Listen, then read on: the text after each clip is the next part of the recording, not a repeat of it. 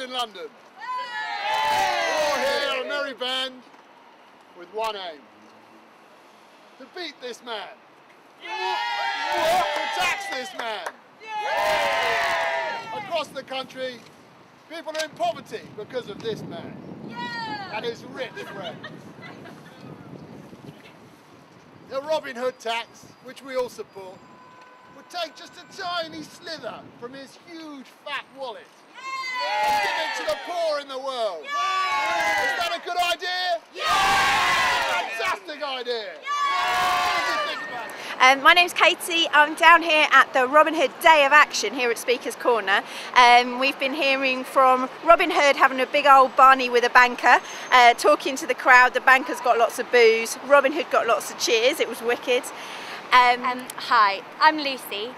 I'm here today because I felt like we've had this amazing online campaign for the Robin Hood tax, and it was about time that we kind of come together and put faces on some of that online support. So it's really good to see loads of Robin Hood merry men and merry women here today. It's really, I think, an exciting moment for the campaign. There's a very sort of triumphant feeling to the whole morning, really. To support it, you know, just to let people know that there's a lot of us out there that want to see a bit more from the people that have got the money to give it to the folk that haven't.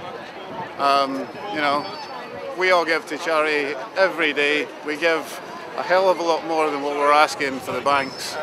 So, and you know, it is very close to the election now, and it would just be nice if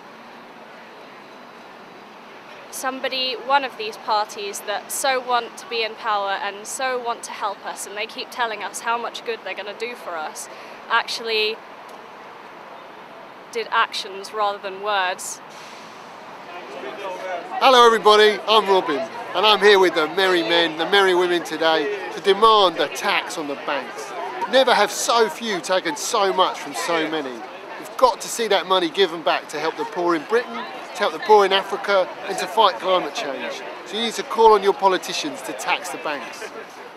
Tax the banks, help the poor! Tax the banks, help the poor!